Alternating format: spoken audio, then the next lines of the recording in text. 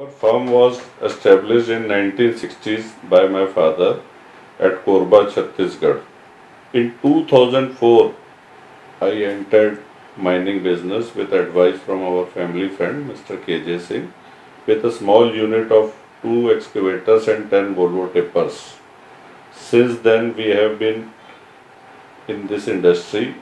We have purchased approximately 80 to 100 Volvo trucks and completed 20 projects with Coal India.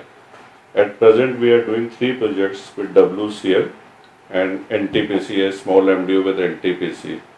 In this long journey, meanwhile, we also tried some small value trucks for some short tenders, but they failed to meet our expectation. In this long journey, Volvo was quite reliable with us. And we have newly joined the coal transportation sector as well with Volvo's new 33 cubic meter truck.